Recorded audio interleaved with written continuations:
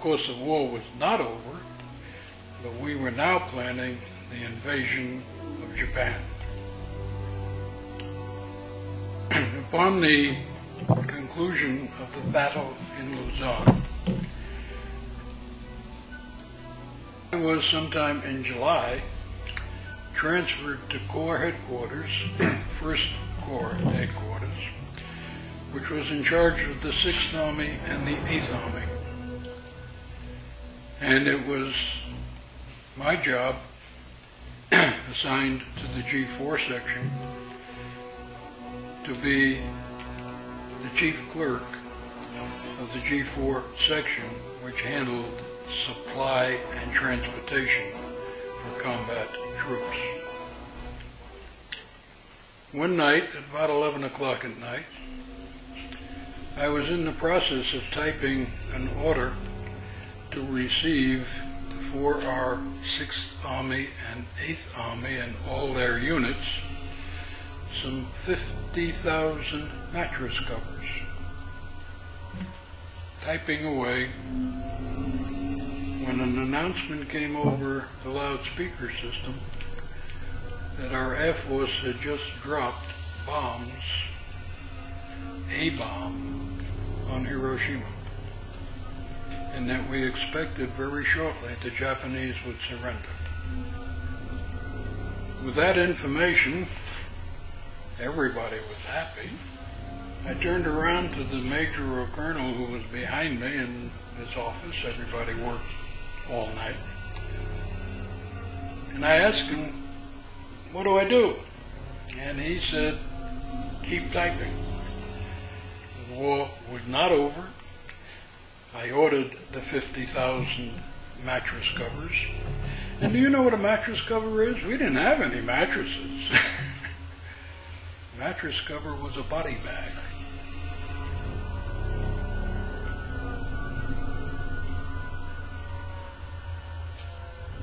After another bomb in Nagasaki, a few days later, the Japanese did surrender.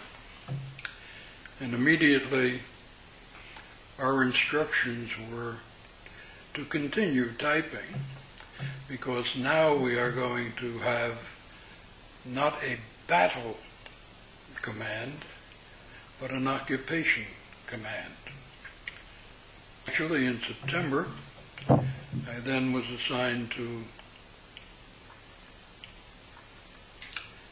a ship which would take me and several thousand men, along with other ships with several other thousands of men, to Wakayama, Japan, where we would occupy the territory and cause the Japanese to succumb to the needs of the American military. I dismounted from that ship when we arrived in Wakayama by climbing down the rope ladders and getting into a landing craft and taking that landing craft to the shoreline.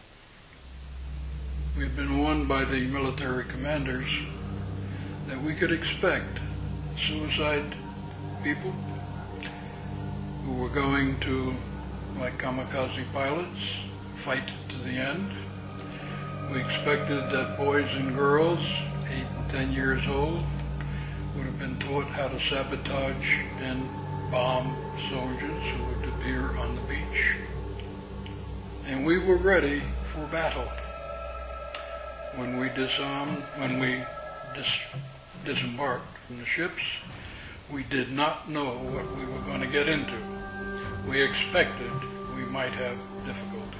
We were quite surprised when we found people greeting us on the beach.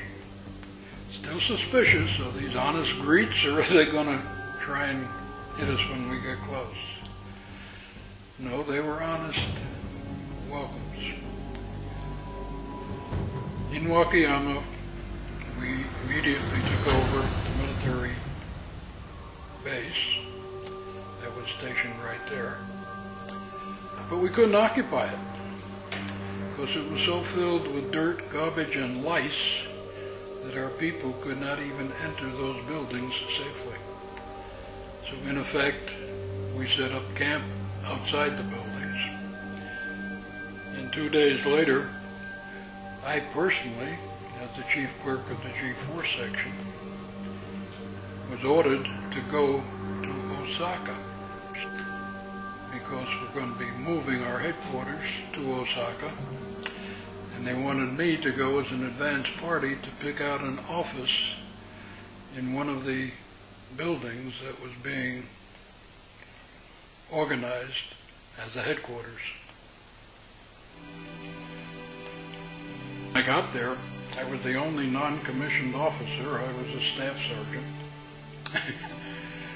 Everybody else was lieutenants, colonels, majors.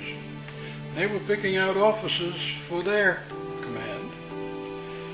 And I realized that they're going to take anything I wanted, so the elevators weren't working, and few of them would climb the stairs because we didn't know the condition of the building.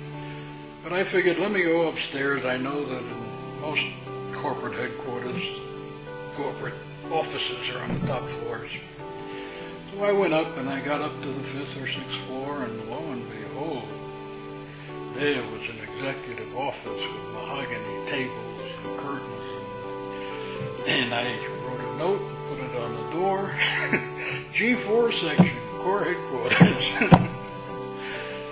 And of course, I was followed up the stairs by other people, and it turned out the general staff decided they would like that office. And I said, oh, I claimed it. You guys can have the next one around the corner.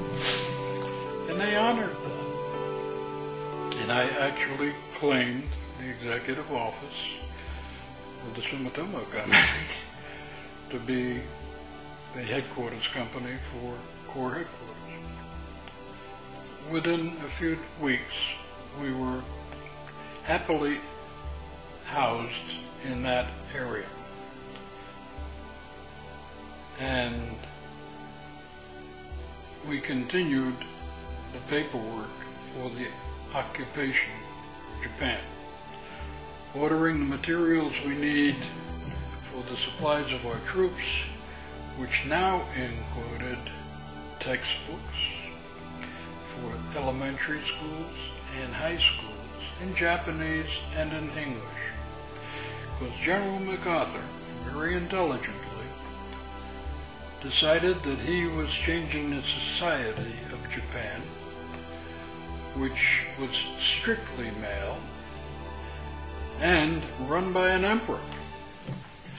But the emperor was considered by the people to be a deity figure, related to God.